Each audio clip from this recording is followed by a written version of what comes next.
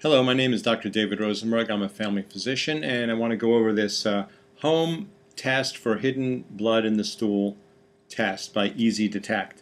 And this is a whole lot better than the old test where you would have these cards and you'd have to stick this stick in the stool, and it was kind of messy and no one wanted to ever do it, so it never got done. This test is a lot more convenient, but there are some instructions. It can be a little complicated. If you read it over a few times, you'll understand it, or you'll watch this video and understand it even easier.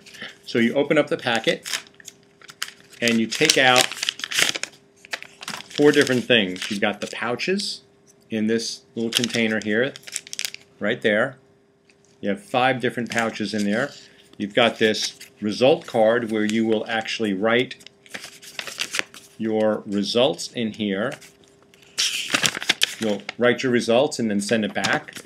You've got this positive control. I'll tell you what that is. And then you've got the instructions. So if you take a look at the instructions, and the instructions say, the first thing you want to do is test the water.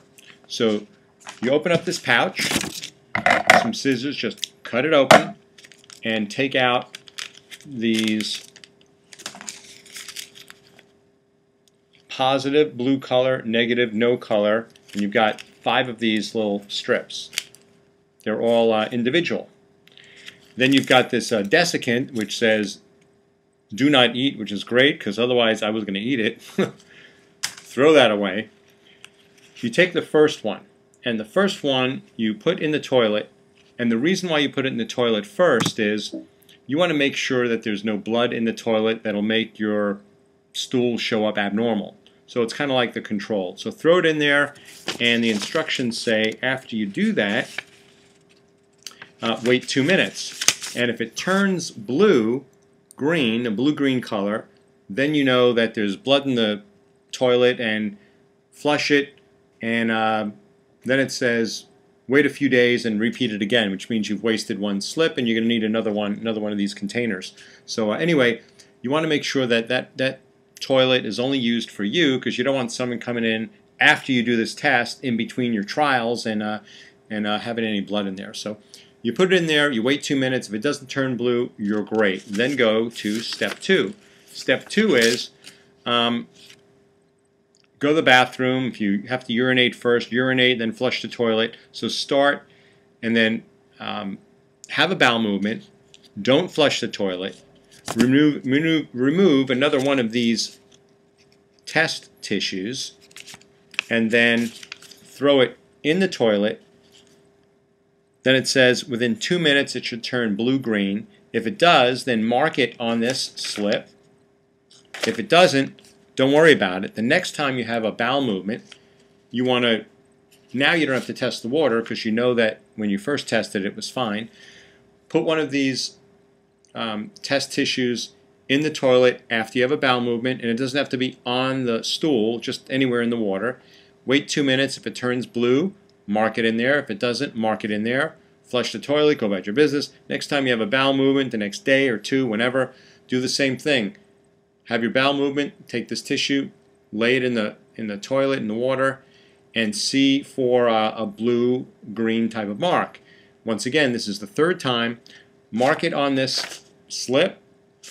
Now, here's the last part. The last part is, when you're done, you want to make sure that these test things actually worked. That means if there was blood, it would actually turn blue-green. So the last time, flush the toilet, make sure it's all clean. Take this thing that says positive control, and you want to take this, open it up, and now we're up to step 3. And it says this step must be completed in order for your test results to be valid. So flush the toilet, open up the packet carefully, sprinkle the contents into the toilet while the water is filling up, because you want it to kind of stir. So flush the toilet, and as the water is filling up, empty this in there. Don't let it flush. Empty it in after it's done flushing and as it's filling up.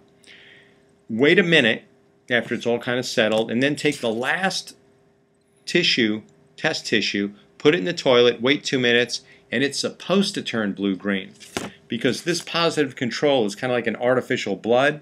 So you want to see that this turns blue-green, and if it does, then that means the test is valid. mark it on your chart here. So you've got test tissue 1, which is the quality check first of the water.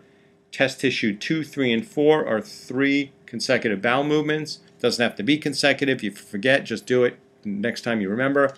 And the 5th tissue is to test the performance of the check, which should result in a positive, since this stuff here is supposed to turn the tissue blue. And then you're done.